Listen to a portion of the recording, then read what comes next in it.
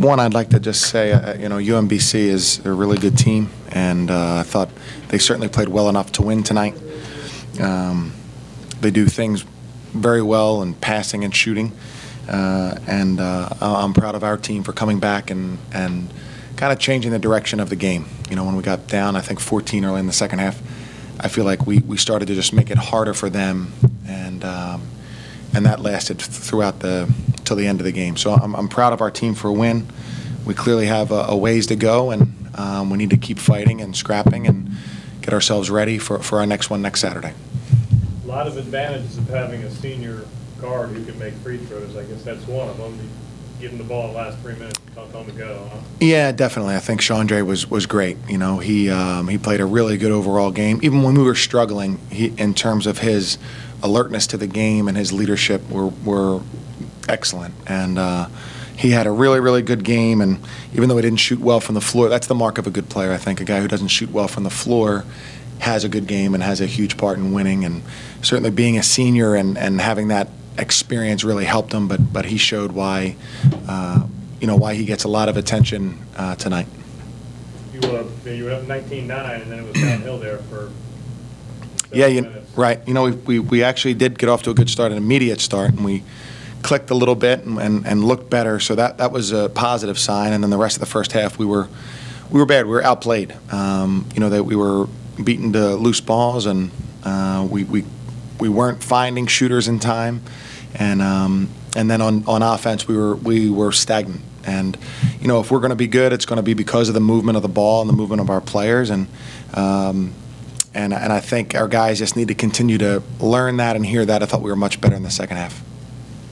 They admitted, Chandre admitted that they were standing around. Yeah.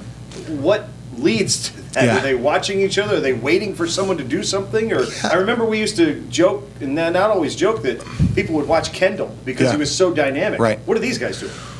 Well, I think part of it is that there's a bit of timing on every team's offense, and so when a guy makes a decision to go to drive, you might not want to cut into his driving lane, and I think those things happen during the course of a game, and when both guys hesitate, then you're stagnant, and so I just think playing more and more and more together. I don't have a necessarily one thing we can fix or one play, but just kind of chiseling away and playing more and more and more so we can read defenses more quickly, react more quickly, and get ourselves moving more quickly.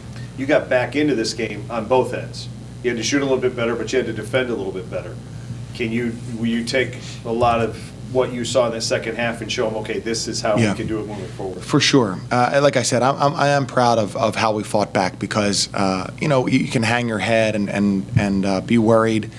But we did fight and scrap. I think that the offensive rebounds and the hustle plays are why we won the game and feel better tonight. So I think if those things can continue to show up, I really do believe that we'll be a really good offensive team by 1 point. We're not now, but we need to really keep working on that. Chris, this is sort of an unusual scheduled segment here. Yeah. What are your thoughts about playing once in 14 days? It's interesting, John. I would say, it's not by design. So much goes into scheduling. We play once in 14 days. What, you mean like today? Well, and then played in 7 days. Oh, yeah. You don't play for 7 days. Right. Gotcha. Okay. Rich in education. Yeah. Well, I don't think it's great for basketball in general, but I do think it's good for finals. And we kind of petitioned to play this game each year as long as we're at home on this Saturday because it's a study day. And our guys have very important things to accomplish in the classroom, and this is one thing that comes out of it. So I don't think it's ideal in any phase of basketball or any level of basketball, but I think it's good for our guys to concentrate on their finals. Is there an answer to Julius's cramp problems? Yeah, a bit of a mystery. Just hydrate more, eat bananas. But no, I don't know the answer to it. I would ask you at semester break: is your team intact? Do you anticipate losing anybody over the break? I don't. Thank you, John. Anything else? Thank you.